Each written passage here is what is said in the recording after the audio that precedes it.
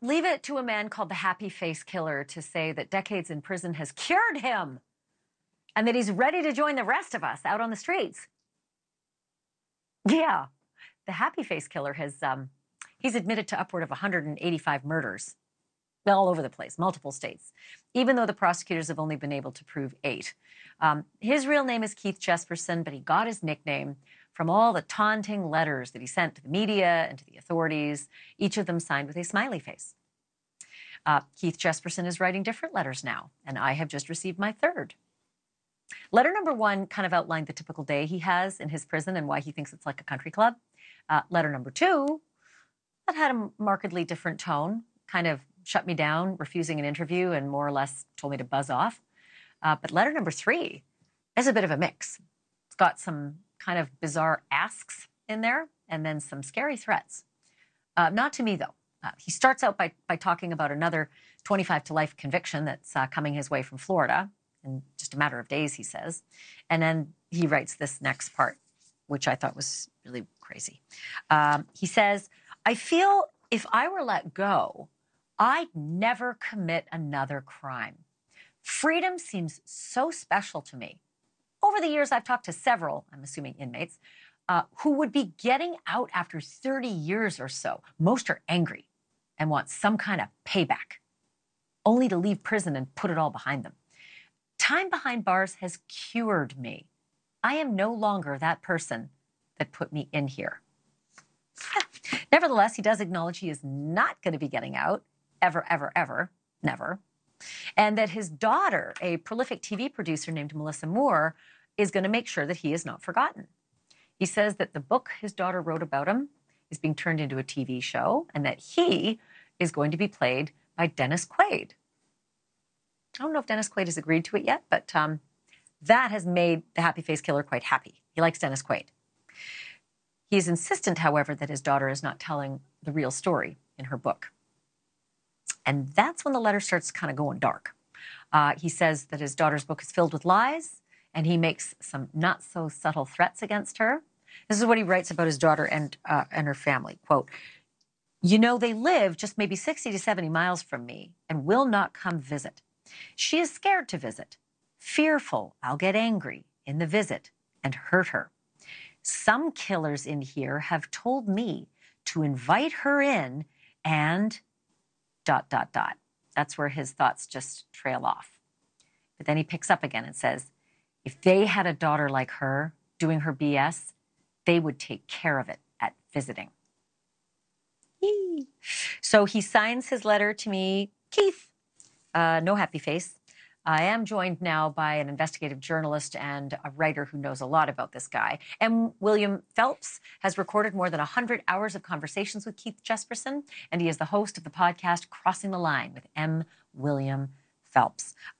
It's great to have you with me. Thank you so much for joining. What's your read on all of it? Like letter 1, talking about the country club. Letter 2, nasty to me, saying buzz off. And then letter 3, I'd turn my daughter, loose with the inmates. Well, thanks for having me, Ashleigh. Call me Matthew. Look, this is typical Jesperson. I interviewed him for 10 years, and over that time, he wrote me 9,000 pages of letters. I have hundreds of pages of letters I haven't even opened yet because it's just psychobabble. It's the psychopath and his grandiose thinking. That's what they do, right? They have a need for stimulation. And once they're locked up, that need for stimulation just increases. And I read the letter this afternoon and I studied it a little bit, the latest one you got. And he's gloating in that letter. He's playing mind games. He likes to think people will listen to him. And he once told me this. He said, if you're a serial killer, people hang on every single word, right? They listen to you no matter what you say.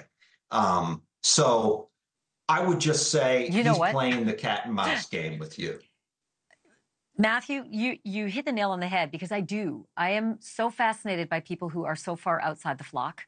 And so one of the calls that you had, a Skype call with him, he described in gruesome detail what he did to one of his victims. And I hung on every word just because I can't imagine a human being doing this to another human being. I want to play that and then ask you about it on the other side. Have a listen. She was dead when I got her up to mile marker 198, where I tied her by the ankles underneath my trailer, and I drove out onto the freeway and drove for about 12 miles with her face down on the pavement. And by the time the next cluster of vehicles caught up to me, I pulled over the side of the road, parked, got out with my side cutter pliers, cut the rope that was holding onto the truck, dragged what was left of her into the shoulder and left her there. Matthew, did the evidence back that up? Yeah, absolutely, 100%. What's interesting about that is how he delivers that, right?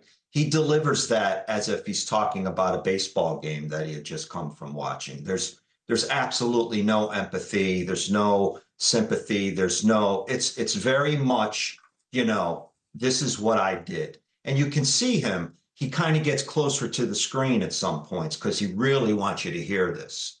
And it's all part of his psychopathy. It's all part of who he is inside. This is who he is, He speaks about the most horrific details like he did just there, as if it's soothing to him, right? It's easy for him to talk about it. This is funny to him. He gets a rush from it. Psychopaths, they need to get a rush. And when they're locked up, right? How do they get that rush? Well, they get it by sending you letters.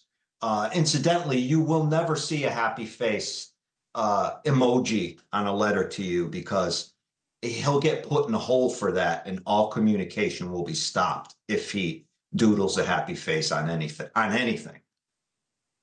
I am going to call you back because I am fascinated by those who they just drift so far from the rest of us inside the flock of humanity. And so with your insight, this has been a great conversation, and I don't want it to end.